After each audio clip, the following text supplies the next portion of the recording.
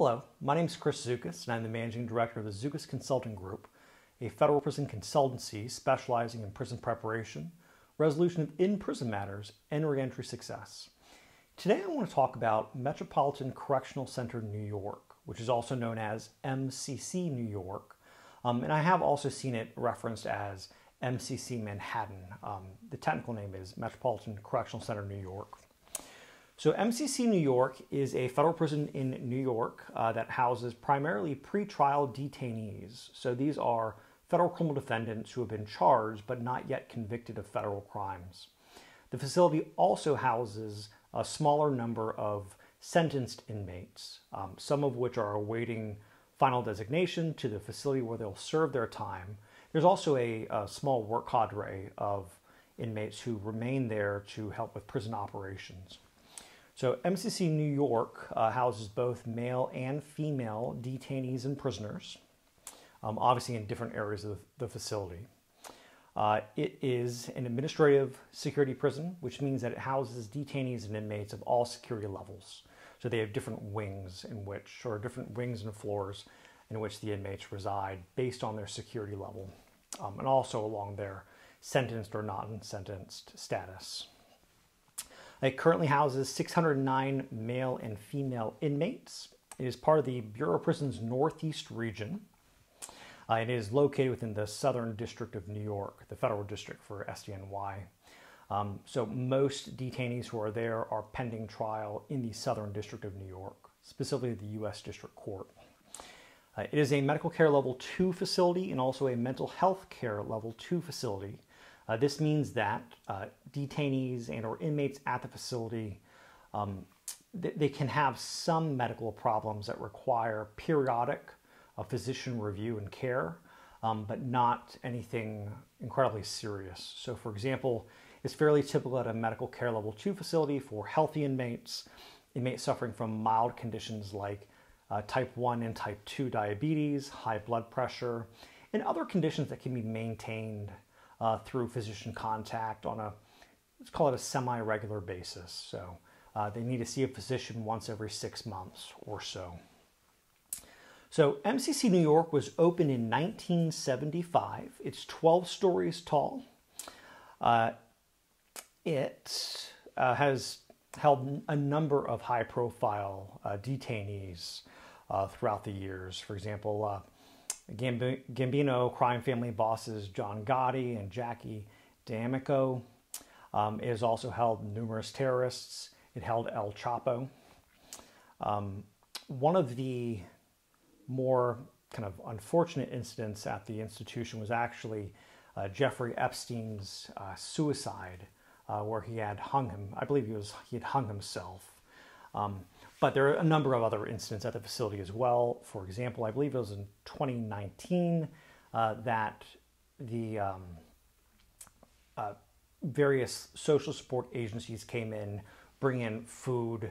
I think really what they're focused on was that the conditions were so bad because the power was out for such a long time at the facility that you had like the Salvation Army and other organizations were actually coming in and were bringing blankets and jackets and clothing for the inmates. That was probably one of the more notable recent incidents at the facility. So inmate housing. So inmates are housed in one of 10 housing units. 2 of the housing units each have 20-person dormitories, while the other 8 consist of 2-person cells. In addition, there's also a special housing unit, which, call it what you want to call it, but it's solitary confinement. That's where inmates who are in protective custody, inmates who have been in trouble at the facility and are being housed pending investigation, or who are placed there because of disciplinary segregation reasons. Inmates do have access to health services, psychology services at the facility. There is no residential drug abuse treatment program, but the facility does offer the drug education class and the non-residential drug abuse treatment program. So your drug education class is the 40-hour, it's just a basic class that all inmates who have a history of substance abuse are required to take. The non-residential drug abuse treatment program is a 9-month long program that goes through kind of the knowledge component of the drug treatment for the BOP. This is a non-residential, and it does not offer the year off the sentence that the RDAP program does. Inmates at the facility do have access to a leisure library and a law library. There's no Unicor at the facility, but there is a commissary at the facility. So inmates and detainees who receive funds or who work at the facility, such as the work cadre inmates, are able to spend their money on things such as radios, MP3 players, various food items, various clothing items, and the like. Visitation at the facility. So visitation is held between 8 a.m. and 2:30 p.m., except on federal holidays, in which visitation is also held between 8 a.m. and 2:30 p.m. This is based on the inmate's assigned housing unit. So right now, visitation is on Mondays for 9 South and the Shoe. For B and A units, it's also held at the same time. On our website, prisonerresource.com, you can find the actual visitation policies, which we repost every time the Bureau of Prisons changes the visitation policies. Note that due to COVID, there are differing regulations, and this seems to be a fluid, an influx situation. So be aware that the status of visitation can change rather quickly. Like I said, I think it's about it.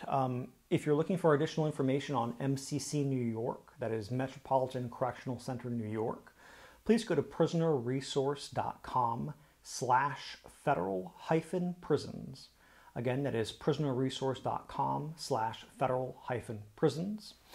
There you can read our profile, our comprehensive profile on MCC New York, which includes all the basic information, such as where is it located, how do you write an inmate there, what are the programs available, what are the housing units and the housing unit structures like.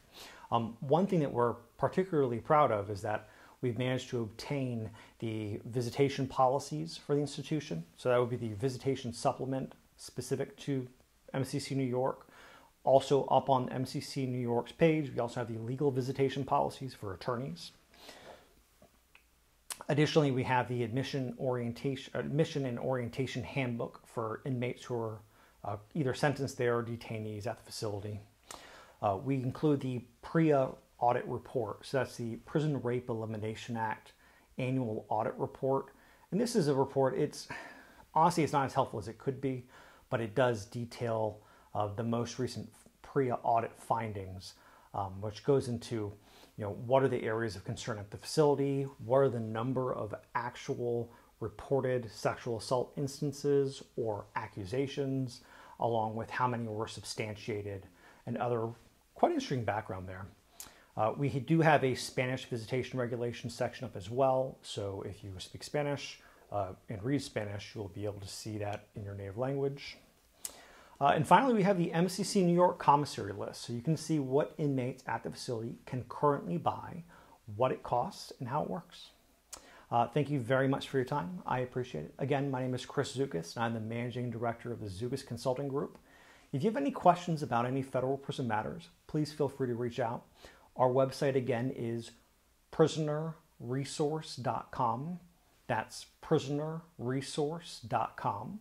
You can also call us at 843-620-1100. Again, that is 843-620-1100. And we're available via email at info@prisonerresource.com. Again, that is info@prisonerresource.com. Thank you for your time.